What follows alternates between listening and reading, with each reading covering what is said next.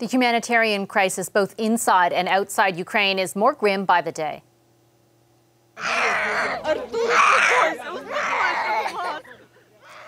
A heartbreaking scene just outside Kyiv as a baby boy says goodbye to his father, a police officer.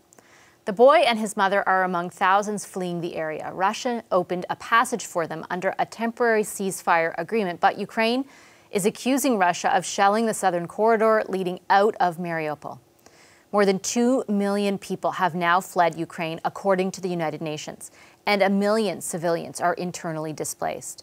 Olena Stokos is one of them. She's the Deputy Director General at the National Committee of the Ukrainian Red Cross Society. She was forced to evacuate with her family from Kyiv when the city came under shelling. She's in a shelter in Vinnytsia in the center of the country. Hi, Ms. Stokos. Good to meet you. Thank you very much for making the time to share your experiences with us. Good evening. Thank you for inviting. First of all, where are you and how are you? Well, thanks God, I'm fine. I'm in a more or less safe place. I was working from Kyiv region a couple of days ago. I stayed there, but I had to escape together with my family because massive shelling began in the area where I was based. The neighboring village was totally destroyed by the ballistic missile. That is why I moved to central Ukraine, to Vinnytsia, where I now stay with my family and work from here. And what was it like to be in Kyiv during that shelling? Well, it was scary. You cannot even imagine how it was. Well, you can imagine, I think, but this is something that I cannot even describe. This is like a horror. You cannot sleep, you cannot eat. Every second you think that you will hit by the missile. And every evening I was thinking that, oh God, let me live until the morning. Let me stay alive. And that was just a horror. I have one peculiarity. I'm 8 months pregnant, and it's even more stressful in my condition nowadays. Oh my goodness, I can't imagine. What was it like to leave? And I ask because, of course, we've seen all these images of people trying to leave, and it's very difficult, and they're still obviously very afraid of the shelling and the attacks from the Russians. Yes. Leaving the location where I was based was also stressful. We left early morning at the end of curfew, and we were afraid not to be shot down by the aggressor, because we have many cases when civilians are killed in their cars. That is why the first couple of hours were very stressful, and when we left the hottest area, it became easier. So now it's nice. I'm happy to be here, in fact. Yeah, I imagine. I was going to ask you, you must have a sense of relief, but at the same time, knowing so closely what everyone there is, in and around Kyiv is going through, you must also feel, much sadness just thinking of what they're enduring at the same time. Yes, and I'm thinking about my home, about my house in Kyiv, and I'm not sure if I will have a house in a couple of days, in fact. You're also, of course, you serve with the Red Cross. You work with the Red Cross, and your experience is of course one that 2 million people have been forced to leave their homes behind. Many of them have left for Ukraine.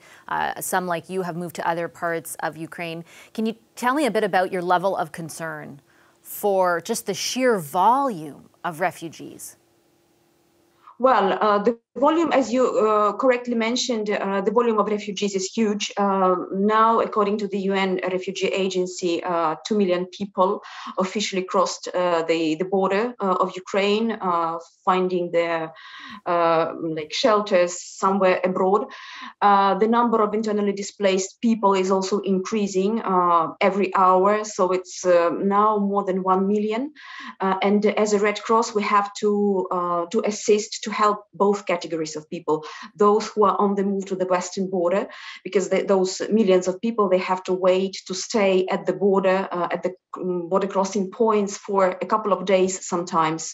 That they need safe places, they need water, food, and other basic supplies. On the other hand, we have to assist those people who left their homes and are trying to find a new location inside Ukraine. They also need support from the Ukrainian Red Cross. That is why we are targeting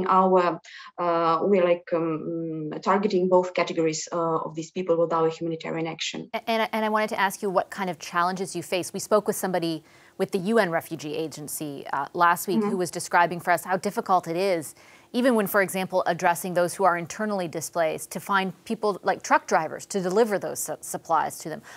Is the Red Cross finding those same challenges? How difficult is it to get the help to people who need it? Yes, situation differs in different parts of Ukraine. The conflict is escalating on an hourly basis. That is why humanitarian needs change on an hourly basis as well. If we speak about the regions of Ukraine, the most difficult situation is in the east of Ukraine. It is Kharkiv, Mariupol, Donetsk and Luhansk regions, north Chernihiv, south Kherson, Sumy in the north, Kyiv region. This is a disaster around Kyiv. Because of missile attacks against civilians, people have to stay in these regions without water, electricity, connection, and food, and we have to somehow provide these. Many of these people live in unprepared shelters. Across the country, almost everywhere, we see the shortage of fuel and water. Also, in addition to that, there are specific categories of people who suffer even more because of the ongoing violence. These are people with disabilities, people with medical conditions, or wounded people, and people who are sitting in basements and cannot get out, because as soon as they get out of their basements, they will be killed immediately by the aggressor. All these categories of people should be provided with medicines, specific medicines, water, food, whatever, and they are sitting there without electricity, without connection, without anything. So this is the situation across the country. Of course, as a Red Cross, we are trying to support all of those people with our resources, which are not enough, unfortunately. On that note, then, before I let you go, what is your message to Canadians watching who really feel like they want to, like they need to help? Well,